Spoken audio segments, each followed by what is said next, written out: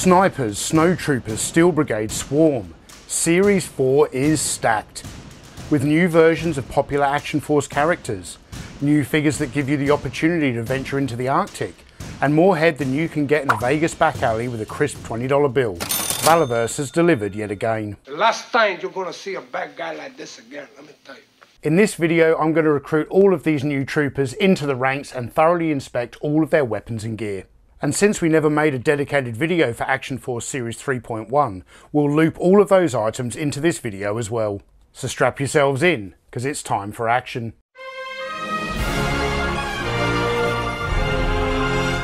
Action Force Series 4 includes 3 carded action figures, a new Arctic Trooper with 2 different gear sets and an Arctic themed weapons pack, the hugely popular Tactical Gearhead pack, a deluxe Swarm Trooper, and the deluxe Blowback Sniper, who is so well camouflaged that I can't even find him. G'day Sheilas, Toy Hunter Tony here, often called Toy Hunter Guru, Crocmaster Prime, and I'm here to establish timelines and hunt for toys. As with all Bonza toy hunting videos, we're starting in the car, because I've just made the perilous half-mile journey from Robbo's joint to the bloody shops. Today we're going to be hitting a few different bloody stores. Oh shit. Oh crikey, I might edit that out or I might just not bloody bother. Today we're on the hunt for that bloody new Valaverse Action Force Deluxe Blowback Sniper. And this is going to be a very treacherous expedition. So don't forget to put on your sunscreen, grab your croc repellent and follow me. Before we get into Series 4, I want to take a moment to discuss the Deluxe Swarm Horde figure. This was the Valaverse exclusive item for last year's PowerCon convention, and the first Swarm figure to come packed in with all the unique accessories that were first made available with the Series 1 Swarm gear pack. Sure, the BotCon exclusive Wasp Raider did come with the flight pack, but he was missing the iconic energy shield, which has now been produced in a glorious red translucent plastic and included with the Swarm Horde. This figure also features a brand new, very menacing head sculpt. PowerCon's roots are firmly planted in the Masters of the Universe fandom, and this was clearly a big influence on the design of the figure. Firstly with the name, the Swarm Horde, which sounds really cool and pays tribute to the evil Horde faction of He-Man villains. Secondly, the figure's colour scheme is copied directly from Mattel's Hordak action figure that was released back in 1985. While we're on the subject of the Swarm, let's kick off Series 4 with a look at the new Deluxe Swarm Tracer.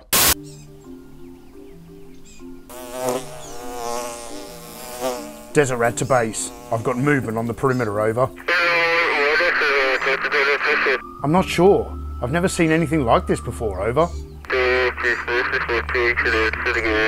It looks like kryptonite darting across the sky. Yes, that's right. Superman's kryptonite. Yes, I know Superman isn't bloody real. I'm just reporting on what I can see, okay? Send reinforcements to my position. Desert Rat out. Oh, for fuck's sake. The Swarm Tracer comes with all the same equipment as the Swarm Horde Deluxe release, as well as all 3 of the different Swarm head sculpts that we've received so far, which I call the Swarm Head, the Scarab Head, and the Horde Head. Yet what makes this release so unique among all the previous versions of the Swarm is that the Tracer glows in the dark. The character name is inspired by Tracer ammunition, which are rounds that are built with a small pyrotechnic charge in their base.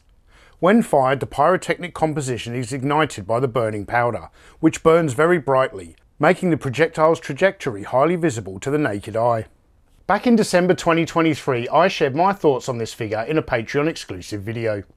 I'm not as excited about the Swarm Tracer as a lot of other people. I'm not a huge fan of glow in the dark. But now that I have the Swarm Tracer in hand, I just can't stop playing with it. This toy makes me feel like a little kid again, every time I turn the lights out to check out the awesome glow of this figure, which is super bright. While some of you may consider this to be nothing more than a gimmick used to sell another version of a figure we've already received, I'm not going to complain when the end result is this much fun. One of the most popular new Action Force Series 4 items is the Tactical Headgear Pack. And for the bargain price of $20 you get 10 alternate heads that you can use to customise your Action Force figures. There are 5 new ski mask heads with goggles and 5 new gas mask heads, and each type is produced in 5 different colour schemes. Black for the Spec Ops Trooper, Desert Tan, green for the Delta Troopers, grey and purple for the Garrison Cavalry, and finally blue for the Riot Troopers. These masks are absolutely stellar and come attached to a helmeted head that has tons of detail such as Peltor ear defence, a battery pack and a side-mounted flashlight. Featuring a clear lens through which you can see the whites of their eyes, these new Valaverse heads make the gas mask that came with the G.I. Joe classified Big Ben look positively amateur in comparison. All these gas masks come fitted with 2 filter canisters, and each one is removable to suit either a left or right-handed shooter. As you can see in this image here, I fire my rifle right-handed, so I only wore a filter on the left side to make it easier for me to look down the sights of my rifle while wearing a gas mask. The new Desert Steel Brigade offers us another edition of this hugely popular Action Force character.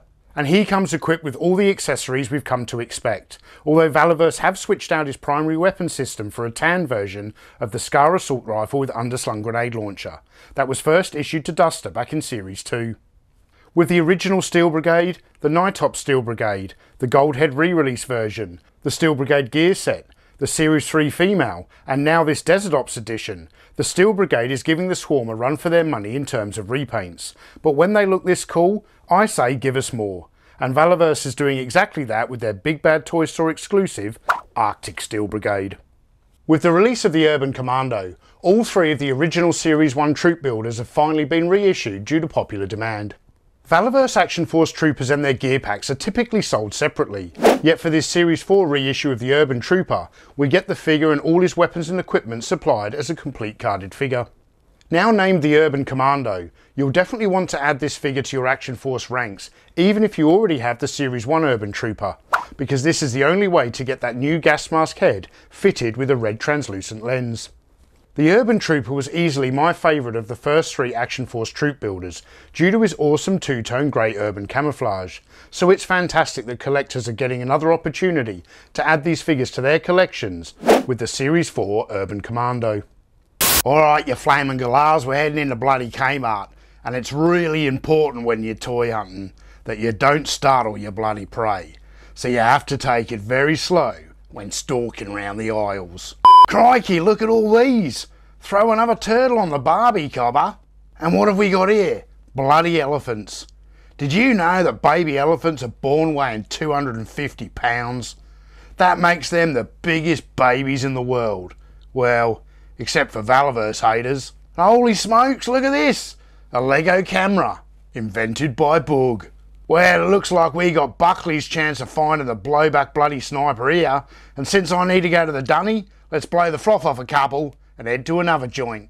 Now we get to my most anticipated new releases, and I've been excited to add these troopers to the ranks ever since Valaverse first teased that winter is coming.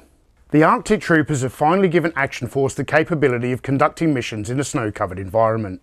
These figures all come with the usual alternate masked heads, so that your troopers can be either Caucasian or dark-skinned. Yet these are the first Valaverse army builders to also come with a third alternate head, in the form of the new ski mask, which has a really cool looking pair of gold lens goggles incorporated into the sculpt. The Arctic gear pack comes with a suitably coloured plate carrier and helmet, while the highlight of this set for me has to be this newly sculpted Scar assault rifle. Beyond this though, the reason I was most excited to get the Arctic gear was so that I could create a custom Arctic rat. So humour me for a moment while I tell a few tales of my time in the service. When I was in the British Special Forces, I was trained to operate in the harshest terrain on Earth, from the jungle to the desert to the Arctic. I found the jungle to be the most challenging, both physically and emotionally, and it was in the desert that I first experienced warfare. Yet by far the most personally rewarding training I ever received was in cold weather warfare.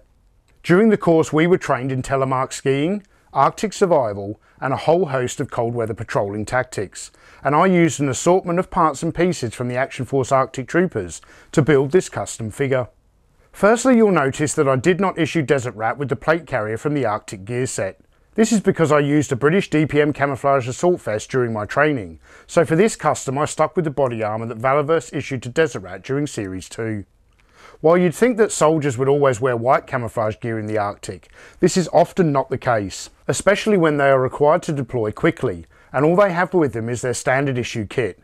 However, this does break up the look of the all-white uniform and can often improve a trooper's overall camouflage. In addition, I gave this trooper the white backpack, because even though I carried a standard issue British Bergen on this course, we used white fabric covers to help camouflage them in the snow. I also fabricated an elastic sling and attached it to the M4 rifle. As you can see, Desert Rat is carrying this weapon system slung around his neck, and this is the best way to sling a rifle while skiing, as both of your hands need to be free to use ski poles. Carrying a rifle slung around your neck like this becomes very uncomfortable very quickly, but it's impossible to move on skis without using ski poles, and when it comes to Arctic operations, comfort is for pussies. This position also allows for the fastest transition between skiing and shooting, which is something that is practiced extensively in the Special Forces. Unfortunately, Valiverse is yet to offer us skis and ski pole accessories for these troops, so I had to take these pieces of equipment from the G.I. Joe Classified Series Snow Job. The problem is, these aren't the correct type of skis to use on military operations. The military use telemark skis that have a distinctive upturned tip at the point of the ski, and are fitted with specially designed bindings that fix only to the toe of the ski, thereby creating the free heel. Crucially, this allows the skier to walk, making them a more practical method of transportation when it comes to navigating Arctic terrain. So while these G.I. Joe issued skis and ski poles will have to do for now, I really want Valiverse to create a skiing equipment accessory set for these troopers, because designer Bobby Valor will do his research and will actually create the correct type of telemark skis. Bobby's also smart enough to realise that the military use white coloured skis, so that they're camouflaged against the snow. I mean shit, even the original Snow Job from 1983 had white skis, but these guys are yet to figure out that snow is white. You two are just dumber than a bag of hammers. Representing the first dedicated sniper in the range, we have the Deluxe Blowback. The base figure is offered here with an intricately detailed 3-tone camouflage colour scheme and 3 different heads. Blowback has camo face paint applied to his face, and we get one head with both eyes open, another with one eye closed to simulate him looking through his rifle's optics, and a third masked head that you can use to create a completely different character. Blowback is equipped with a plate carrier, a gun belt and a helmet, and armed with an assault rifle fitted with an optic and a bolt-action sniper rifle that is a brand new addition to the range. This sniper rifle is supplied in an opening Pelican case, which also includes a spotter scope and stand. The legendary exploits of military snipers have fascinated us for many years, and have been the focal point of many Hollywood movies. Most recently in films like American Sniper and the Mark Wahlberg actioner Shooter. Yet the sniper's signature ghillie suit first entered our pop culture lexicon thanks to 90s movies such as Tom Berenger's Sniper and the Jack Ryan adventure Clear and Present Danger. This familiarity with fans makes the Blowback Sniper the perfect addition to the Action Force range, and Valiverse welcomed the challenging task of producing a 1:12 scale ghillie suit for this deluxe trooper. A ghillie suit is a type of camouflage clothing designed to resemble the background environment, such as foliage, snow or sand. Typically, the ghillie suit is a net or cloth garment covered in loose strips of hessian, cloth or twine, sometimes made to look like leaves and twigs, and optionally augmented with scraps of foliage from the area. Put some thought into this, Jones. Thank you, Captain. Mrs. Fox lent it me from last year's production of Robin Hood. The Valiverse version of the ghillie suit is attached to the figure with a series of elastic straps, and while you can fit the suit over the body armour, better fitment is achieved on a figure who is not wearing the plate carrier. Most sniper teams operate in pairs, with a sniper and a spotter, so I highly recommend picking up at least 2 of these figures. You can have Blowback as the primary sniper with the bolt-action rifle, and then use the masked head to create the spotter, who can be armed with the assault rifle and equipped with a spotter scope. Personally, I would have preferred it if these figures came equipped with webbing instead of a plate carrier, and a backpack also would have been a welcome addition. But when you've been collecting Valiverse Action Force as long as I have, you can easily make these changes using equipment from your spare parts bin.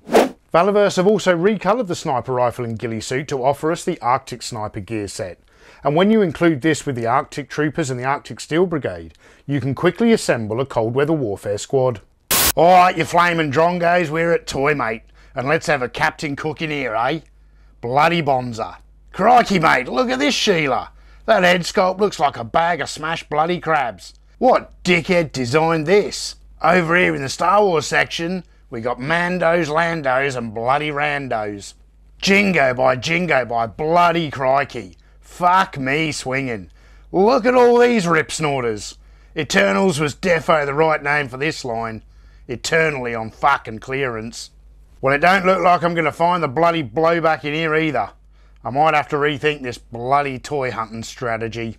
The final figure to be released as part of Series 4 is Desert Condor, But I want to save the best for last, so instead let's take a look at the mail-away exclusive Covert Condor that I'm yet to cover in any detail on this channel.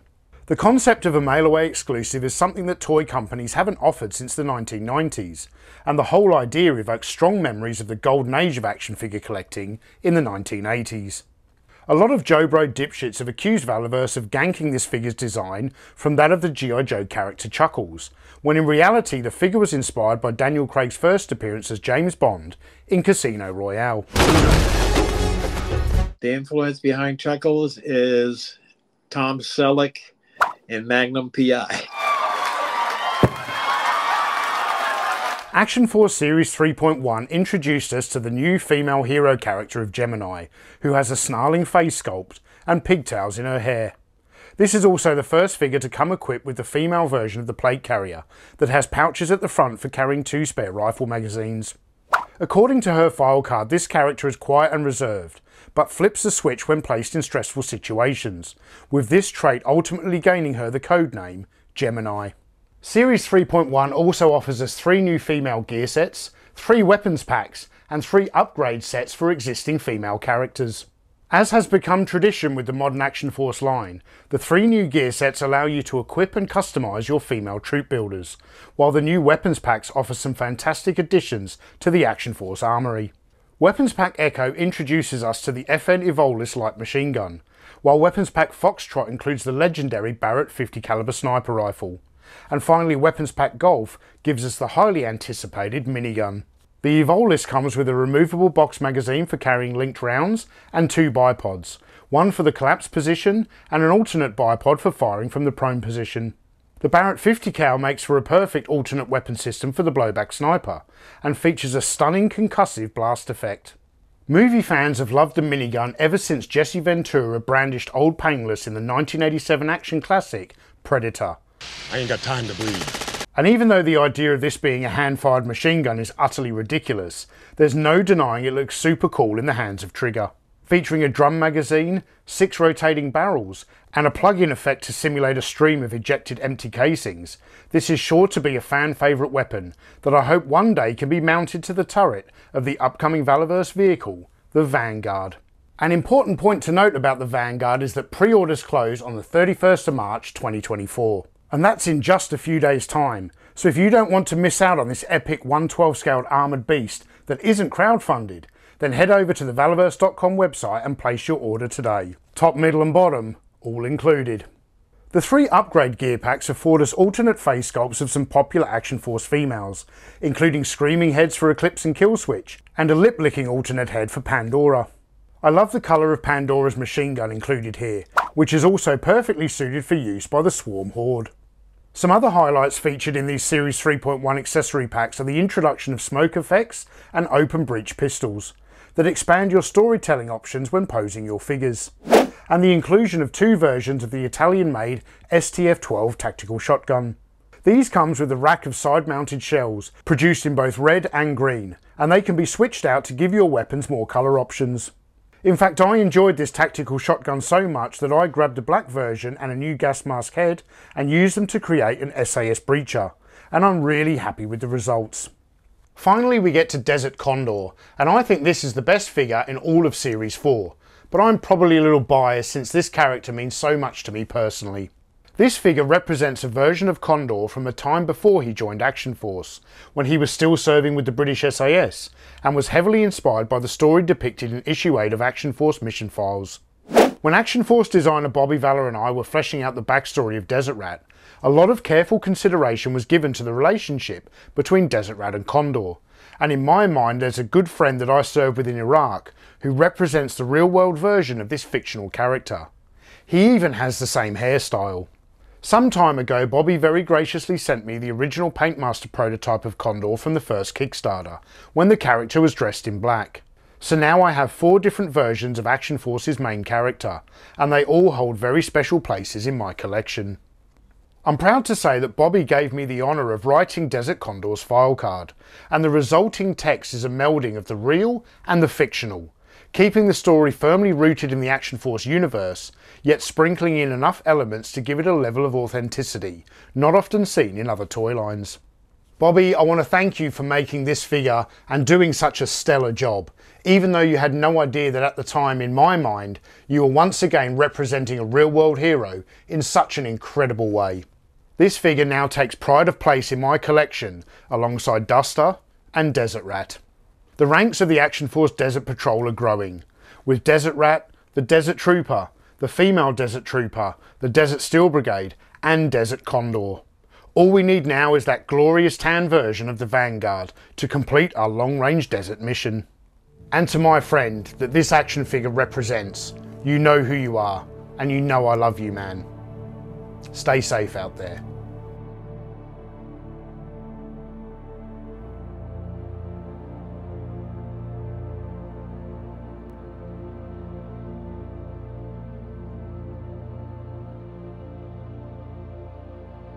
Toy Hunter Guru, Crockmaster Prime here, and we came up bloody stumps, eh?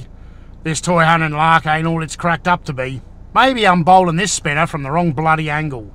I mean, if I walk into the shops and I buy a kilo of bacon, I ain't hunting fucking pigs, am I? A little food for thought for all you little rip snorters out there.